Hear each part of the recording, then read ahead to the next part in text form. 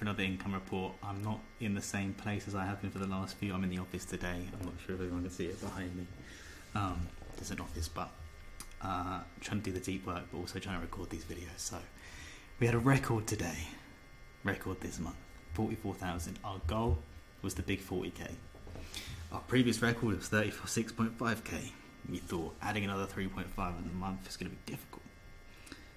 And alas, we did it, and we overachieved by an extra $4,000, which I'm super happy about. I was very surprised, I'm not going to lie. And, you know, a few extra affiliate programs delivered way above expectation, and that made me think, okay, we might be on the borderline. But then it just kept going towards the latter stages of the month, and the end of Q3 was a big vibe, and we managed to achieve $44,096 from our niche sites in September. I'm going to run through the exact figures and strategy and how we're going to keep going to try and hit 100k a month in this video. So this obviously only includes income from our niche sites. We don't include any income that we make from anything to do with this site that we use to host and write content on, which is increasing.com, or my personal Jamie IF brand. So this is purely from income from these sites. I also want to say these are revenues, not profits. We do have expenses. It's not just me chilling, walking around with 40 grand in my pocket every month. That would be lovely, but alas, these things cost money. We grew around 15% during the September core update, which was a lovely thing to happen, but basically around the time the product review update was announced, about a week later, it came back, so we're about even, I think. It doesn't even look like we lost a lot of rankings, but just other stuff is populating the SERPs, like videos, more core and Reddit and niche forums, and so we'll have to adapt around that. Our plan is to get into video, become a more multi-channel brand, and that's very much accelerated thought processes on that. Which I've also written here. Google's fallen in love with Reddit, core, and forums again. So yeah, it's starting to get a bit frisky with the old parasite SEO. We're writing up strategies at the moment to start. When we're doing research for keywords now, what we're going to be doing is also checking if any posts on Reddit or whatever are ranking, and then we'll put those in a list, so the post publish checklist gets followed when we publish something, so that we go and hit every single like forum or discussion board along that's relevant, with a really high quality, 200 word post that helps people and also includes the link. So wherever they go on that first page, they're coming to us. Like, we are the end stage. We're the final boss of the content. So our new goals are to hit $60,000 in November, December. The RPM's going to be crazy. Black Friday's going to make it crazy. The Christmas rush is going to be crazy. It's usually about double in terms of revenue. So we only need to increase by 50,000 based on the 40k. So hopefully we do that. We've achieved above expectations, so it'd be nice to keep doing that and then hit the money and keep going. So fingers crossed we avoid any craziness. There's usually a good old product review update in November, so we'll see if we die from that one. But I'm feeling more confident that we can weather those storms now. The breakdown is $4,000 from direct sponsorships, which is up by 400. We made $11,000 from ads. The first time we ever did 10k from just display ads in a month, calendar month. We did $11,564, which was up by 2,500, and $28,532 from across Amazon affiliates and other affiliate programs, which is an increase in $4,000 again.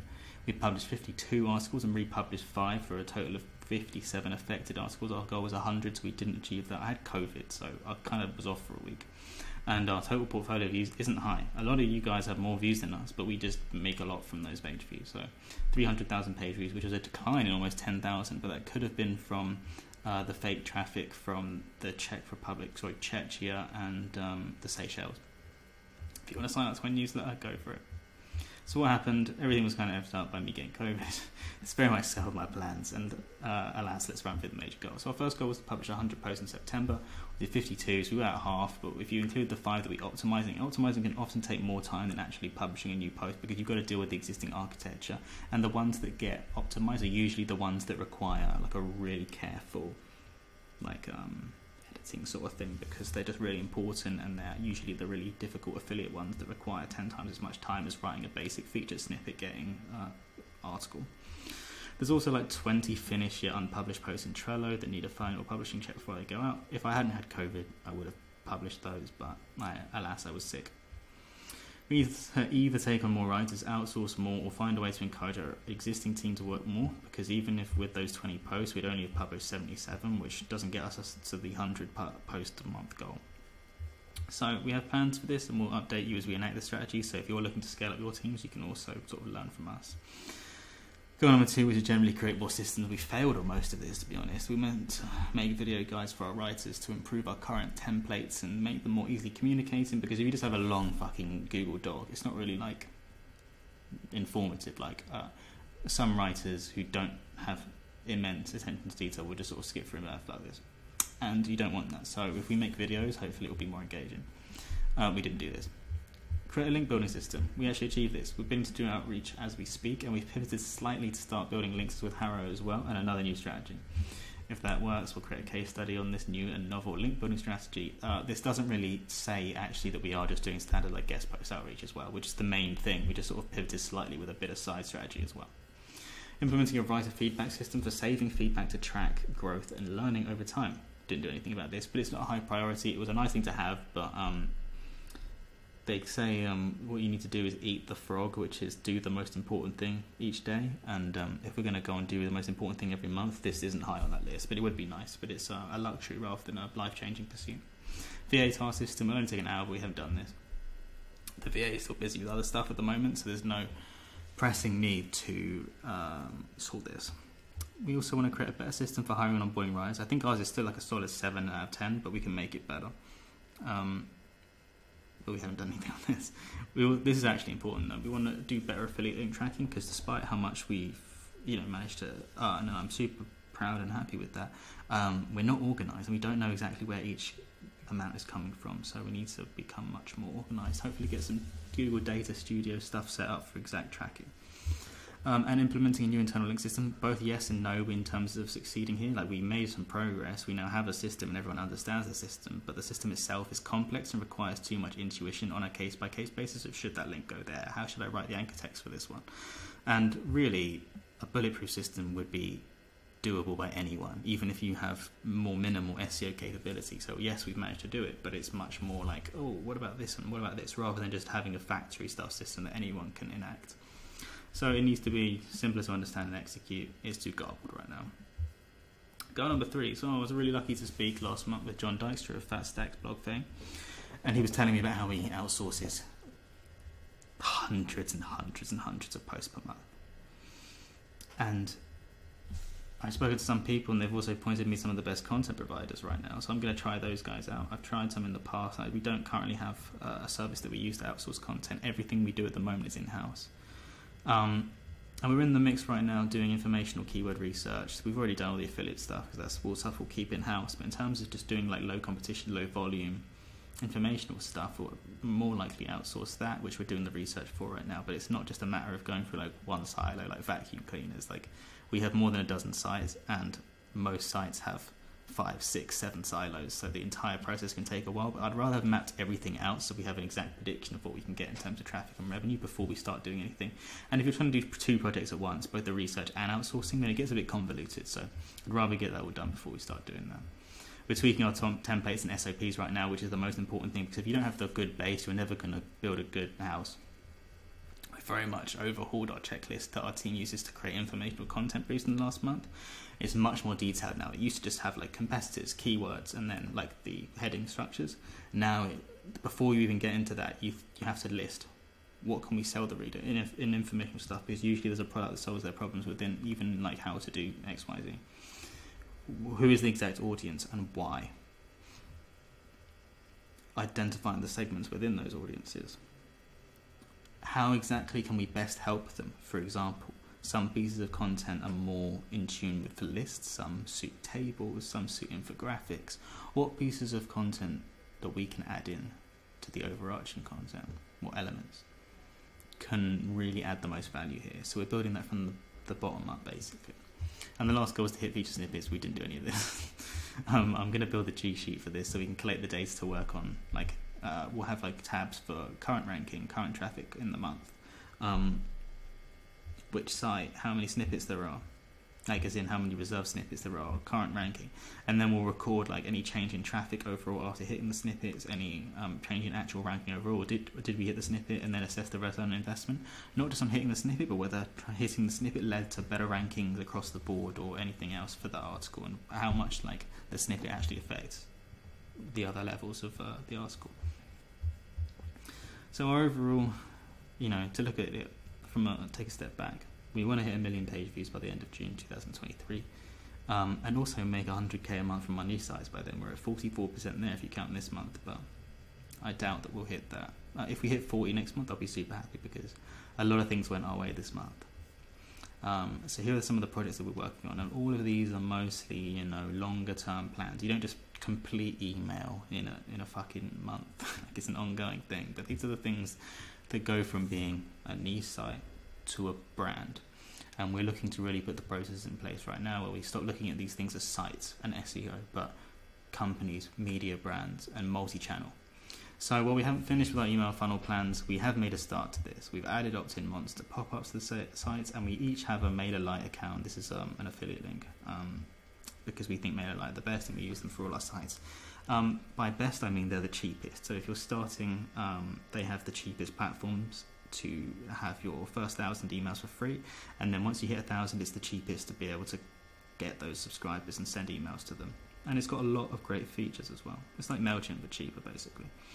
And we use it for all our new sites, but we're still not converting well because our lead magnets are shit. We're basically just saying, like, get the latest info in your inbox. So we're doing like 0.5% conversion rates, and to get that up, we need to create much better lead magnets to give away. We need to give someone of that something that people want and are willing to part with their email list and join our community with, for the benefit that they'll get for joining.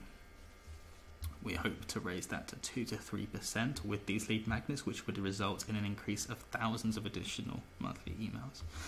It's a lot of work to do up front though, because it's not just creating one lead magnet. Well, that would already help over just join our list, get the latest info. We want to be even more targeted. So we're going to create different opt-ins that show based on the category of the site, with hopefully very alluring offers with regards to the category that the piece of content falls within, to try and absolutely maximize the conversions. But you have to create, at least 5 different PDFs if you've got 5 categories to do those things, and it's going to be a lot of work. We're also doing the initial link building. We'll have much more to say next month for this, but in September we created a system that we'll be executing this month. It's mostly guest post outreach. So we're doing our first email outreach now, and it's slow to start, but we're being risk averse. We don't want to get caught up in anything in terms of like sending limits and warming up emails and stuff like that. And having collected all the domain's emails and stuff like that, it will get faster.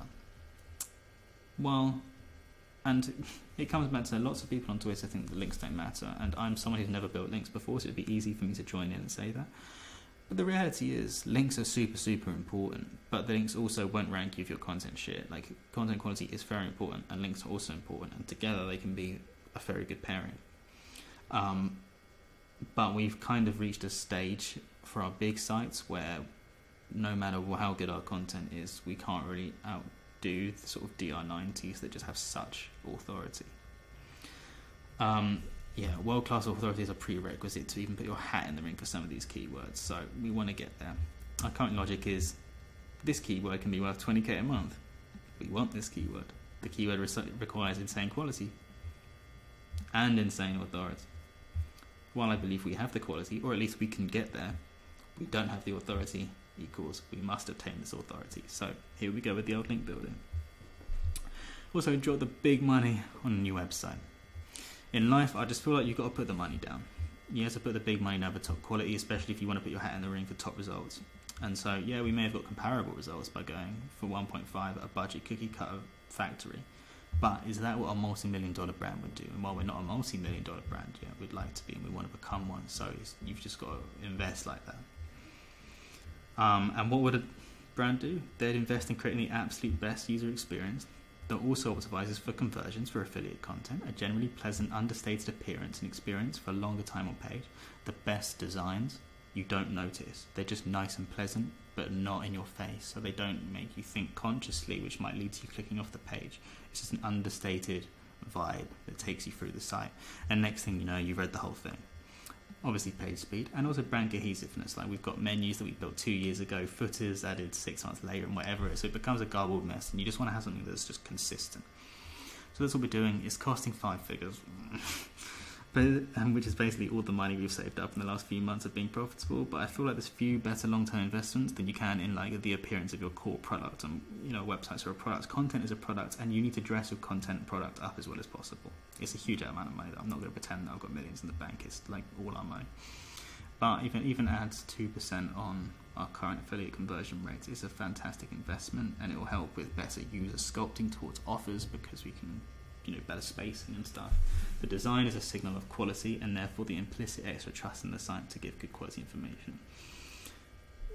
In my economics degree back in the day, one of the few things that I actually learned was that marketing isn't just marketing to like get in front of people. Marketing is a signal of quality, because subconsciously, if you see a brand that's doing lots of marketing, subconsciously you think this company is spending a lot of money, because marketing isn't free, especially billboards and shit.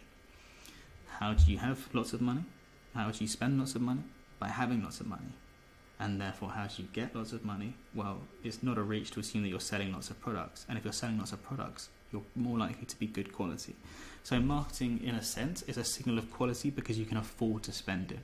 And in the same way, excellent design that clearly looks like money has been spent on it is a signal of quality and trust. And so I reckon that you're more likely to convert higher value affiliate sales with a very good looking site. As well as the actual website, the developer is helping redesign our CTAs and blocks, so it will hopefully look even better. I also have a hunch that amazing design makes a site easier to sell, and maybe even gets you like an extra month on the multiple, which would instantly pay back the fee. The plan is also to have it become a template, so our entire portfolio can switch over to this new theme, and then any future sites we start, we can just instantly have it there. So it's sort of like an asset that we can use time and time again, which would be amazing. And the last thing is, I tried to write this like Alcoholics Anonymous or something, like, hi, my name's Jamie and I'm an alcoholic, but instead of Alcoholics, I'm the bottleneck in the process. We would like to spend a lot more per month on content and really supercharge, put out hundreds of things a month, but I am the bottleneck at the moment. I'm too much of a perfectionist, and I like the quality to be good, and I check things over too many times, and so I'm the current issue. I'm too involved in the process, and therefore we're not publishing enough and we're not growing enough. And while it's served us well so far, if we want to hit the next stage, it's going to be very much slowed down or impossible if I still do this. So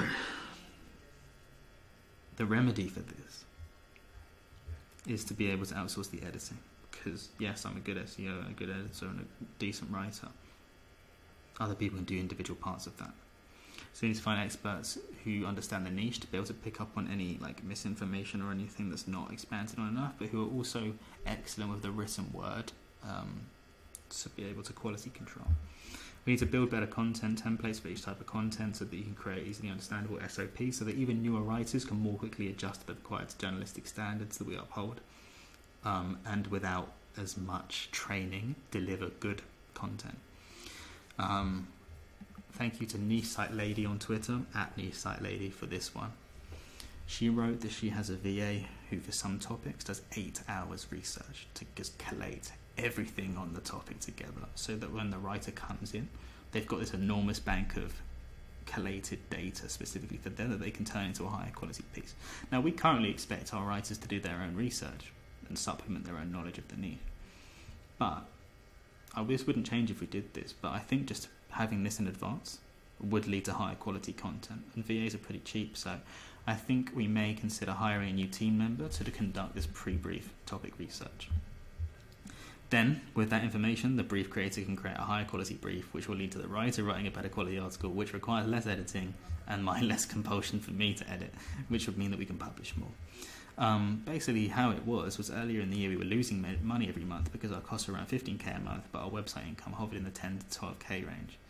And now our costs are still around 15k a month, but the investment has paid off since and we're profitable. We now need to build the systems and structure so we can spend the bigger money per month and build the structure to be able to handle that, because it's all well and good outsourcing 50 grand worth of content, but without the systems to manage that content and make it better and edit it and provide feedback, it's a waste of money. So we need to build a structure to not just be able to spend this money, but spend it well and handle it well to try and hit that next 100k a month level by next June. But I'll admit, I'm only 25, this is a whole new ball game. I've never worked in an actual company that's had like organizational hierarchies and managers and senior managers, and I have no idea how it works, how these kinds of things are built. I'm completely new to this. I've never had a job before. So it's tricky and it's scary. But I'm also not content to stand still, and this is how you get to the next level. And so the required organisational complexity is a puzzle to solve. So I'll keep writing monthly updates on how we're cracking this, but this is like a 5-year job. Like, this isn't a 1 month one, so it's going to be tricky. Next month's focus, to recap, September was our best ever month, and if we can hit 40k again, I'll be happy. A lot of things went our way, which is unlikely that all of those affiliate programs continue to do as well as that. Our focuses are, as you know, link building, move towards becoming multi-channel, which, part of it is parasite SEO. How can we get into Reddit and forums and stuff to be more on the search engines? And some is thinking about how could this content take another form? How could this be a video? How could this be an effective Twitter thread? How could this be a good infographic that we can put on Pinterest? And this is the next step to becoming a proper brand, is becoming, not just writing keyword research that gets traffic but not engagement, because yes, it meets the search intent, but it's not viscerally engaging. How do we create that kind of social brand, viral content that builds like a big brand as well? And also just big lead magnets for emails. Emails, if we do get hit by a massive update, if we've got a list, then we can still have some income, and sites with incomes from a more diverse set of sources to also get higher multiples. So we want to build that up and build a fan base in the community. So that's it for the month. I'm super happy. We broke our records. 44,000 is a lot of money. By the way, I still only pay myself like 1.05 grand a month for £1,050. So I'm not living this crazy life of luxury. I'm willing to sacrifice short-term standards of living in order to keep investing and growing. And I hope you found this interesting. I hope you find the journey to try and make 100k a month interesting from these sites, and know that I'm nothing special and that you can do it as well if you try your hardest. And if you follow my YouTube videos, subscribe to my email list, and follow me on Twitter. I basically tweet as I'm doing stuff, so if you want to know how I'm doing stuff to try and replicate and build your own niche sites and improve your processes, then I recommend you give us a follow in all those areas. So yeah, I appreciate your time for watching all the way through this 22-minute, and leave a comment on how you thought of it. I would really appreciate if you subscribed, and then we'll go from there. Cheers.